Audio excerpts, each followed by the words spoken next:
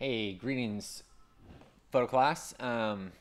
This is week 6, and so I'm giving you a little intro as to what's going to be going on over the next couple of weeks, so you can start kind of thinking strategically about using your time well and getting your work done and making sure that we're all on the same page with some stuff. This week is all about editing your portrait photos.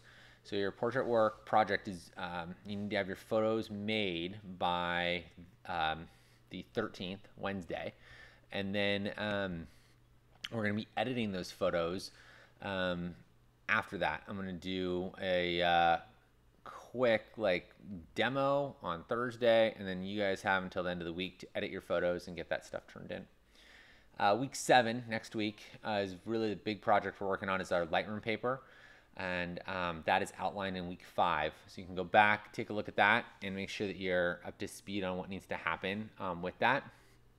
Go into a lot of detail with your Lightroom paper.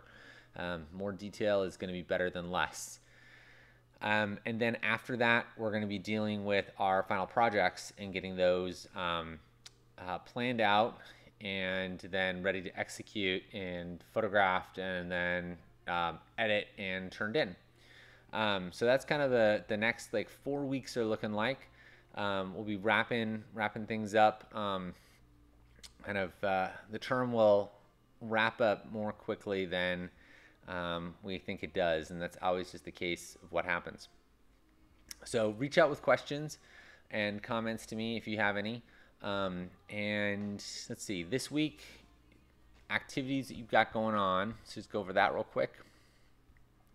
There's an ebook about Lightroom editing tools, and so that's got all the tools that we use in the develop module there of Lightroom. So you're going to be cropping, masking, converting things to black and white, kind of a wide variety of things there.